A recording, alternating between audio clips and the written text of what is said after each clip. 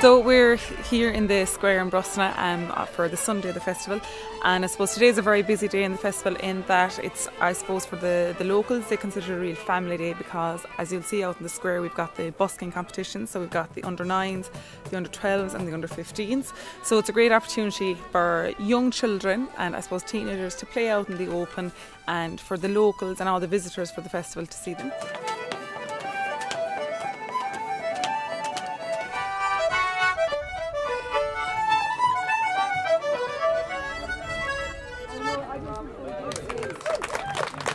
Well, since 2001 it has been growing and growing, you know, and every year seems to be getting better. And you know, the big thing I suppose is bringing in strangers into our locality here, and you know, meeting people from different counties, and you know, making great friends down through the years.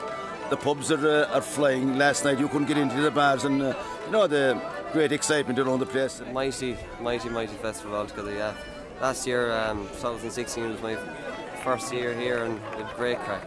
Oh, the standards very high, you know, great musicians.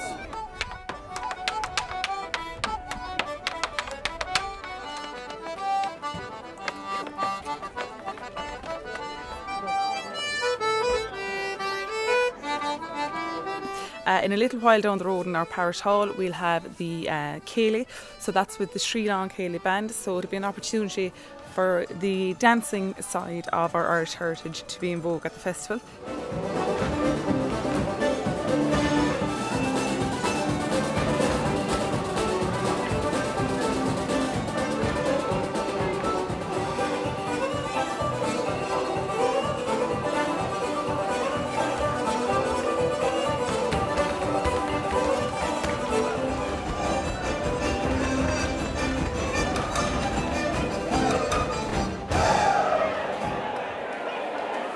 And a little later on we'll have the singing session in Flanagan's Bar, and of course there'll be music sessions both this evening and tonight in all of the pubs in the village.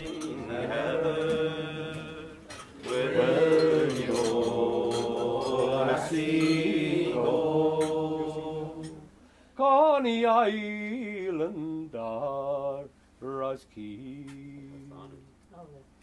all the friends I have in America, still I brought her home with pride to the cottage with the roses round the door.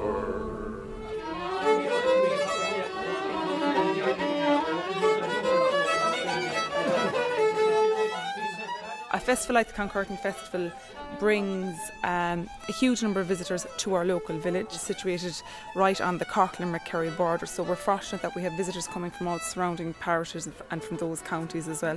We're also very fortunate this year, we have a lot of visitors from overseas. We have a group of people that have come over from Japan. They're in Ireland for the summer and they'd heard about the festival and they decided to come, and also we have one or two musicians over from Russia as well.